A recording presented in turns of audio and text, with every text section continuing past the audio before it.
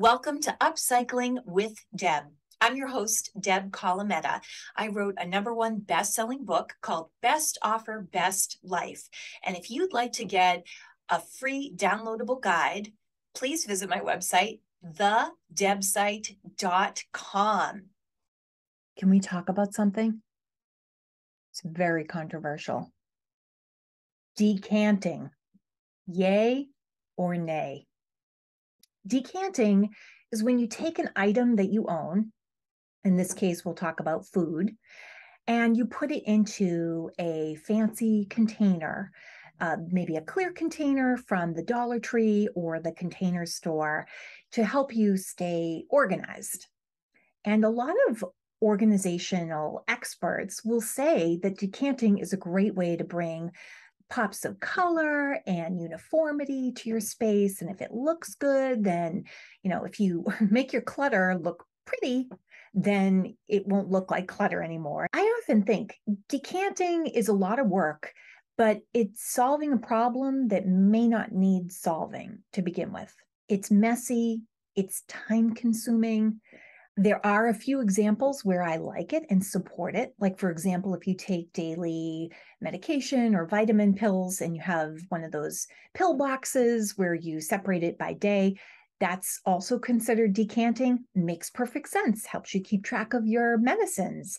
Or if you have a box of cereal or an item that's just too tall or too big for your cabinet and you want to consolidate it into a more efficient package, that makes good sense to me. But I can only give examples where decanting actually created a problem instead of solving a problem.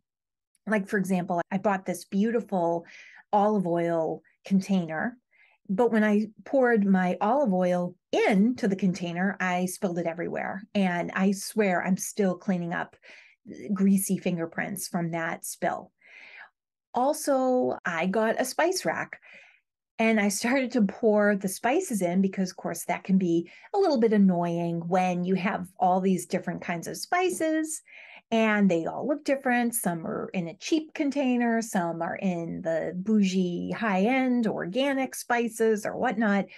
So I decided I would get a spice rack and fill all the bottles with my spices. However, all the empty bottles that I purchased were not big enough for most of the bottles that were actually in my cabinet. So then I had 2 bottles of oregano instead of 1. Well, what do you do with the old bottle?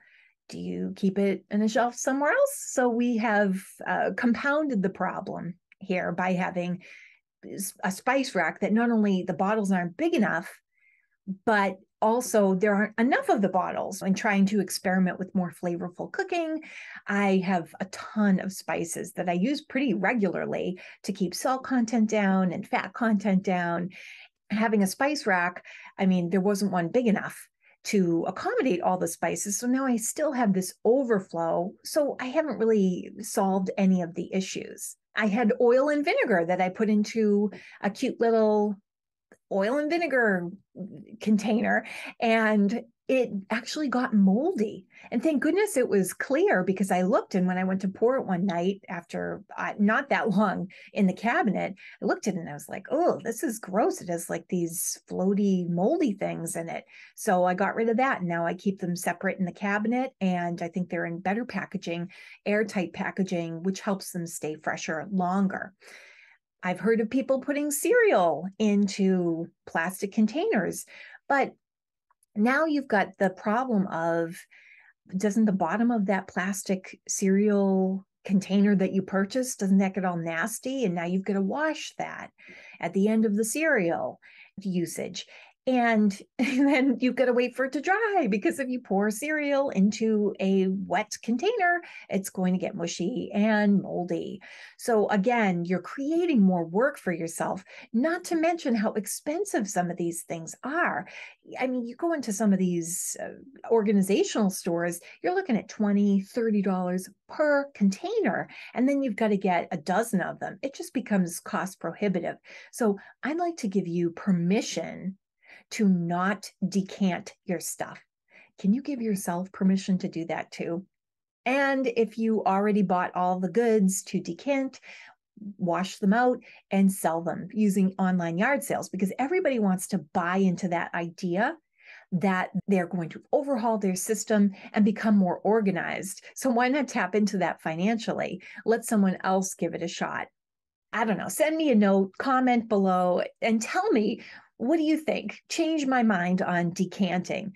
I mean, if you have a maid like Alice on the Brady Bunch who can spend time decanting and keeping up with this, it seems like a system that is just a lot of work and expense for not a lot of value added. Or if you have an actual pantry, that might be another example of when you might want to have one of these systems. But for most of us who just have kitchen cabinets and limited kitchen cabinets at that, I just can't think of a reason to go through the time and expense of decanting. Thanks for listening to this episode of Upcycling with Deb. I'm Deb Colameta. Head over to my website, thedebsite.com, for your free downloadable guide, and connect with me on Facebook and Instagram at Deb Colameta. Thanks for hanging out.